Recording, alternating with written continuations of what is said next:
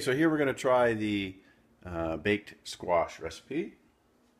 Get some squash on a cookie pan, 400 degrees. We're going to drizzle it with olive oil. Now we're going to drizzle, not too much. Whoa, I think that's a little bit more than drizzling, but hey, what are you going to do?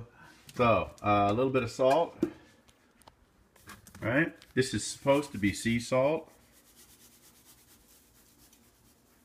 Just a little bit. Salt those puppies up. And then we're going to put some pepper on it and stick it in the oven. Okay, let's set this for 15 minutes. Okay, so we brought these out. Yeah, I don't know. I'm not that impressed. So it depends on how you define baked and what you're going to be doing with these. I kind of want them more of a grilled look, and I probably should have grilled these with a stovetop griller. Some of the thicker ones aren't done. And I'm gonna hit broil, and I'm gonna put these bad boys in and just broil the top, okay? And see if I can't get a little bit of a crust on these, make them a little bit more appetizing. Okay, I get it, we're on, right? Okay, so these have been 2 minutes. I've got a ton of fresh basil outside, and these are actually starting to get nice. This is more like along the lines of what I was looking for. A little bit golden, and I am just going to sprinkle. You know, I've got cumin, fresh cumin out there. I've got tarragon. I've got all kinds of spices, but I didn't really think ahead. I'm just going to go with basil. I wish I had some Parmesan. I hate to use Parmesan as a crutch, you know. It's kind of like, you know, like Mario, you know, a little olive oil and everything. Okay, so those have been a couple more minutes in there with that basil on there.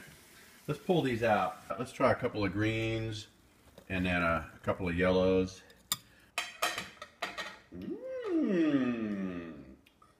Surprisingly tasty.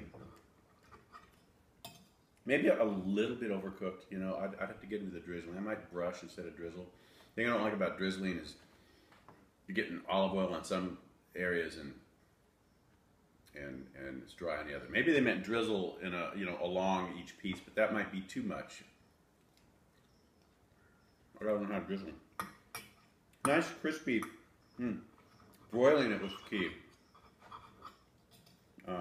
These crisp little brown edges. I don't mind it. I think the addition of the basil is good. Again, a little bit firmer on the bigger chunks. Hot, hot, hot.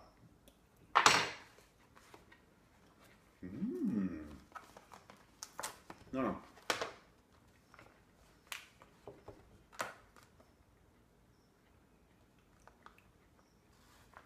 As far as accenting this, goat cheese, I don't know, feta, cheese. I love cheese. Cheese isn't supposed to be good for you, but a little Parmesan. Again, that Parmesan, once you put Parmesan, it becomes a completely different dish. There's something nice about the pure flavor of just the squash in there with a little spice. I can see some olives in here. But let's try it with the cheese.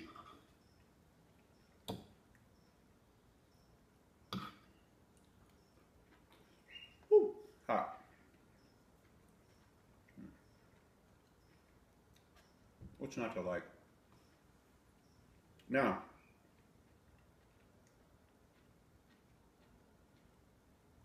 again, you get some eggplant going in here. We got some eggplant.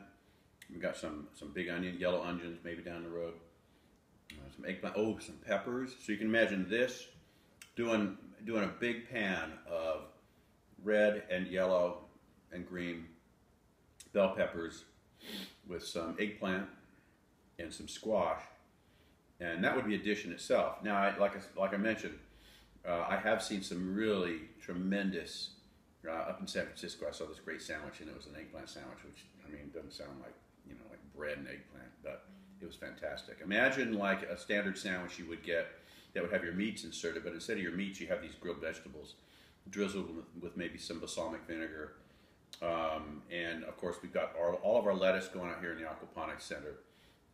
So, you know, with big, you know, nice layers of crispy, fresh, you know, I don't know, what do we have out there? We have a number of different lettuces, but that would be good too. So, I'd say overall, this is a nice, healthy lunch.